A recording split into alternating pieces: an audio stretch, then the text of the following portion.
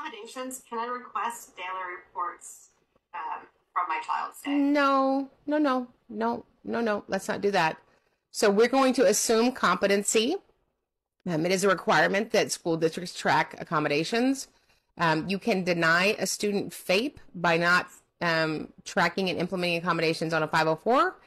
You can also deny them FAPE by not tracking and implementing accommodations on an IEP.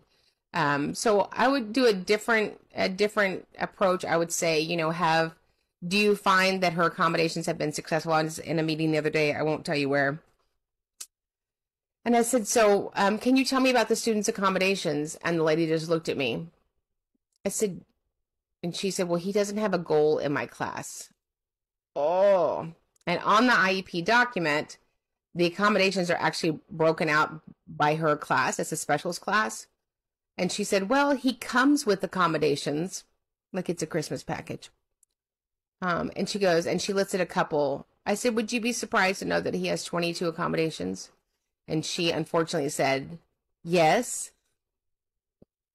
So I could be wrong, but it's my experience. And again, I could be wrong. I've been wrong before. When the teacher bundle goes out at the beginning of the year, you guys should pull open records. And we have a form in the academy if you would like that to pull open records. The teacher bundle is an email that goes out from the district to math, science, social studies, reading, language arts, right? I have never seen, not saying it doesn't happen, I've never seen the teacher bundle, which is where they're going to email important components of your child's IEP to the teachers, ever go out to the ancillary teachers or specials teachers.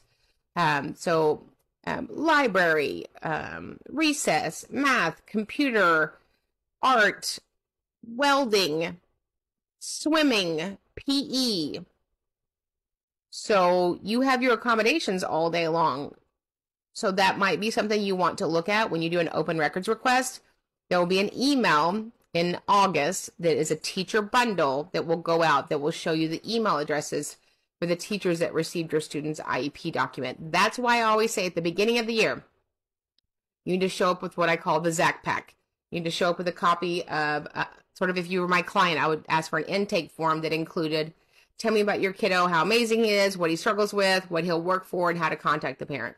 And then I put a 4x6 picture on there and I hand it to everybody that's going to provide my child an educational product. Because the truth is, teachers don't have time to read the full IEP. Teachers do not read the FIE. Teachers do not read IEP progress reports.